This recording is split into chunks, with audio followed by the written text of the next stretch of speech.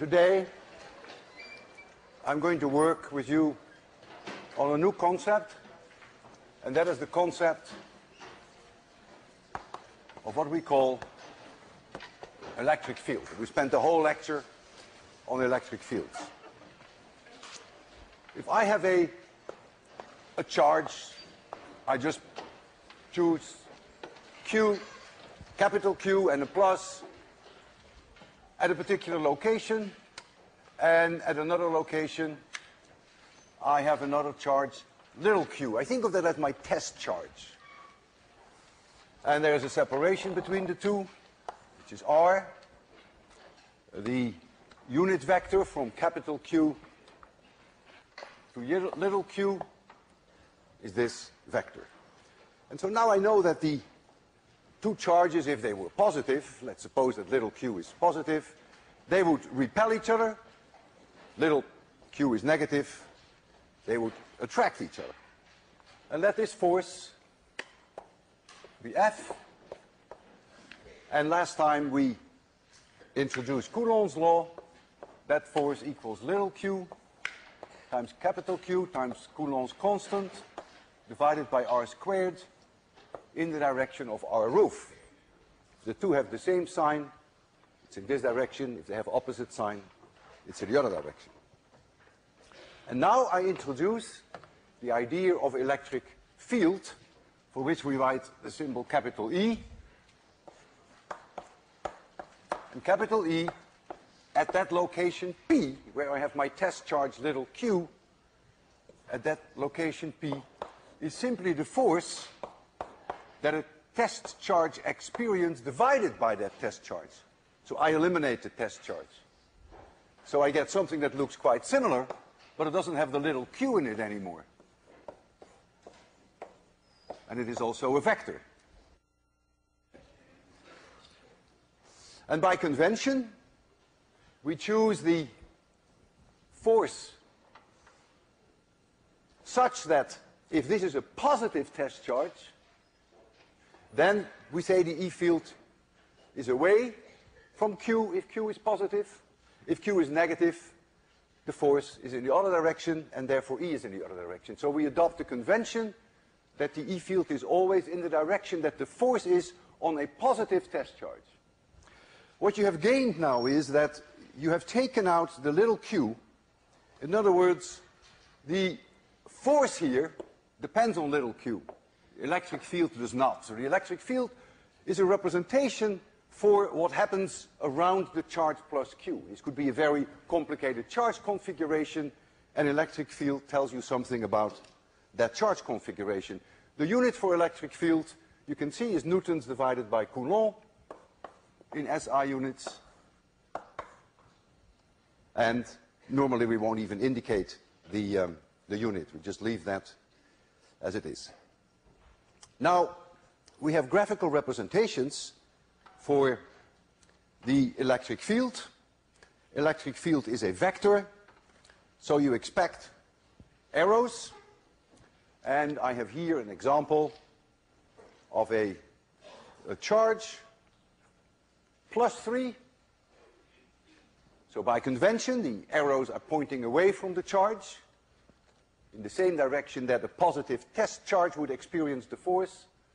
And you notice that very close to the charge, the arrows are larger than farther away. That sort of is trying to represent the inverse r square relationship. Of course, it cannot be very quantitative. But the basic idea is, this is of course spherically symmetric if this is a point charge. The basic idea is here you see the field vectors, and the direction of the arrow tells you in which direction the force would be if it is a positive test charge, and the length of the vector gives you an idea of the magnitude. And here I have another charge -1. Doesn't matter whether it is -1 Coulomb or minus micro Coulomb, just it's a relative representation. And you see now that the E field vectors are reversed in direction. They're pointing towards the minus charge by convention. And when you go further out, they are smaller.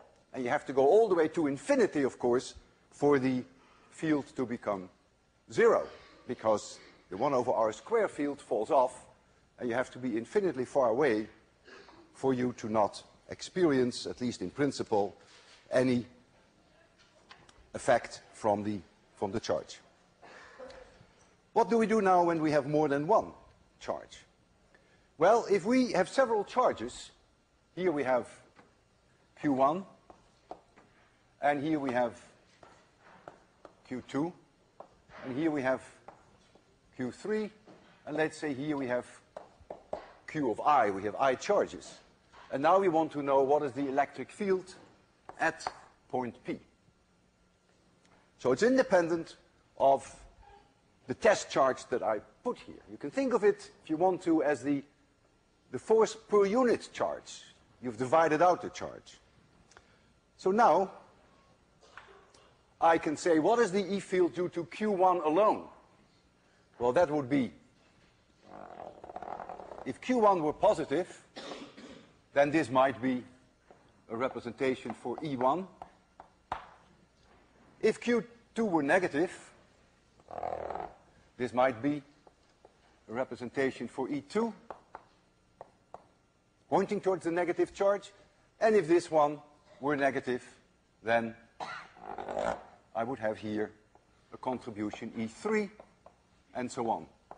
And now we use the superposition principle, as we did last time with Coulomb's law, that the net electric field at point P is a vector, is E1, influence of charge Q1, plus the vector E2, plus E3, and so on. And if you have I charges, it is the sum over all I charges of the individual E vectors. Is it obvious that the superposition principle works? No. Does it work? Yes. How do we know it works? Because it's consistent with all our experimental results. So we take the superposition principle for granted, and that is acceptable, but it's not obvious. If you tell me what the electric field at this point is, which is the vectorial sum of the individual E field vectors, then I can always tell you what the force will be if I bring a charge at that location. I take any charge that I always carry in my pocket, I take it out of my pocket, and I put it at that location. And the charge that I have in my pocket is little q. Then the force on that charge is always q times E. Doesn't matter whether q is positive, then it will be in the same direction as E. If it is negative, it will be in the opposite direction as E. If q is large, the force will be large. If q is small, the force will be small. So once you know the E field, which could be the result of very complicated charge configurations, the real secret behind the concept of an E field is that you bring any charge at that location and you know what force acts at that point on that charge. If we try to be a little bit more quantitative, suppose I had here a charge plus 3. And here I had a charge minus 1.